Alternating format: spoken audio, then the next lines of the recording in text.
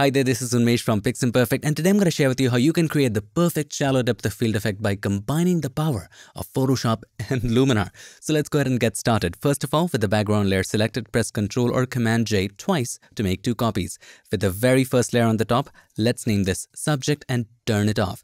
And the next layer here, let's name it Main. This is the layer where we're going to work on. First of all, let's go to Filter and Convert for Smart Filter so that we convert this layer into a smart object so that whatever filter we apply, we can change their values later. In other words, we can say that this is non-destructive.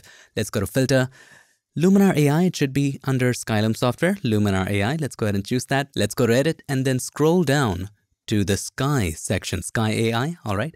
So by the way, we can change the sky to whatever we wish. So let's go ahead and first do that because this can make the image look a little more exciting. So let's go ahead with this sky. I know this is a video about background blur, but since we are here, why not? This sky looks good.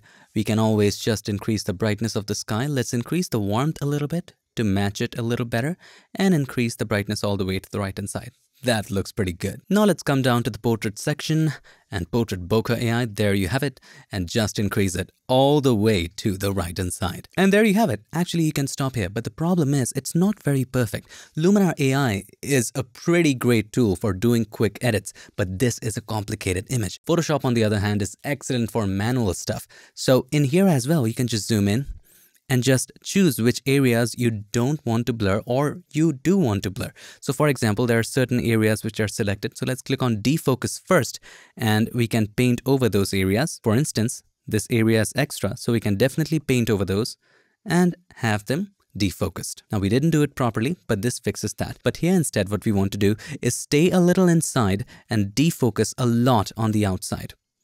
I know it's bleeding in a lot. That's not a problem. That's what we're going to fix and perfect in Photoshop, and that's what we need Photoshop for. At the moment, just stay a little in and defocus a lot. Just give yourselves some breathing room. If you think you have removed extra and due to that it's creating some weird artifacts right over here, no problem. Let's go to focus and then focus a couple of these areas a little more.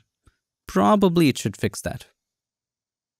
There you go, it does fix that, and then you can go back to defocus and start defocusing the extras.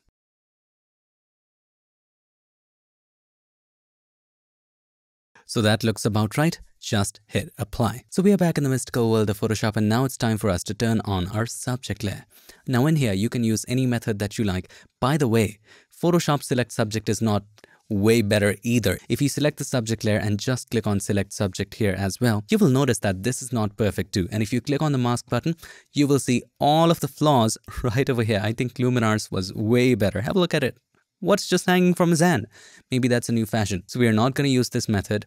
You can use the quick selection tool right over here and slowly and gradually start selecting the subject. All right, and subtracting areas which you don't think are a part of the subject. What I recommend doing here, because of such complex background, is that you can use the pen tool. If you don't know how to use the pen tool, please do watch the video on mastering the pen tool. It's linked up in the description. That, my friend, is the most accurate way of creating a mask. So press P for the pen tool and you can get started from right here. All right, so you can take all the time in the world to create a perfect path around the subject. I've already done that. So if I go to paths, I have the subject path. So let's hold the Ctrl or Command and click on the thumbnail, and here we have the selection. All we have to do is to go to layers, make sure subject layer is selected. And that's why we went a little inside on the main layer so that we have some breathing room right here. Anyway, let's turn on the subject, select the subject layer, and then click on the mask button. And now take a look. We have a perfect mask right here. And by the way, if you think that the masking is too sharp, and yes, it is, it's very, very harsh, just select the subject layer and then open up the properties. And if you cannot see the properties, go to window and then make sure properties is checked and just increase the feather to about 1 or 1.5. Let's go for 1.5. Have a look. Now there's some feather on the mask and it's soft, but then again there's certain edges showing up, so we want to just push the mask in a little. So select the mask, go to filter, other, and then minimum. Choose preserve roundness because this mask doesn't have any hard edges, so roundness is good. This is a human. Radius, you can control how much in you want it to get, so this is 0.4. As soon as you increase it, see, the mask is getting in. See, so let's keep it at about 1.6 and hit OK. There you have it, my friend, the perfect shallow depth of field effect. And if you're wondering why did I choose Luminar to do the background blur, let me share with you a comparison. Have a look at this. So this is the original. This, what you see now, was done with tilt shift inside of blur gallery in Photoshop. So this was done with Photoshop. This is Photoshop's result. If you zoom in, you see no bokeh. This is just simple blurring. That's all there is to it. And let me share with you Luminar's result. If I turn that on, have a look at it. Now that looks like real lens bokeh. By the way, I also did Photoshop's own lens blur, which is destructive and you cannot change the settings later. And let's compare it with that as well. Even lens blur is not as good. So to me, personally, Luminar looks good and that's why I use it. By the way, Luminar is also coming out with something very, very exciting. That's going to be absolutely mind-blowing. We might have a video about it very soon. If you want to know more about it right now, check the links in the description. Thank you so much for watching this video. I'll see you in my next one. Till then, stay tuned and make sure that you keep creating.